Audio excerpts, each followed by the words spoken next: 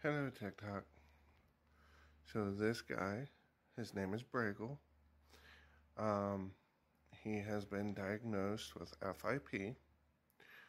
And what FIP does is it causes his abdomen to swell up with fluid. The fluid is a nasty substance.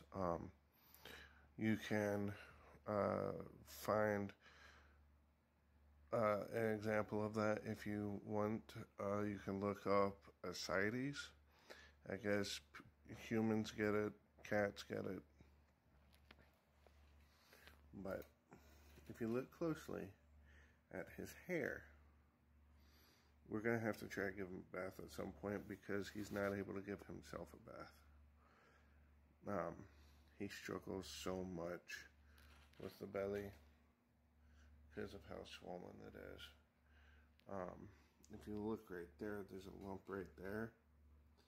That's where the fluid is pushing against all of his organs, and it's protruding his kidney.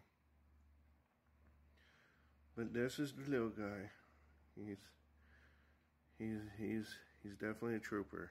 He's pushing through it all and trying to do the best he can day by day. So we let him sleep as much as he needs to. I can imagine this is very exhausting to go through.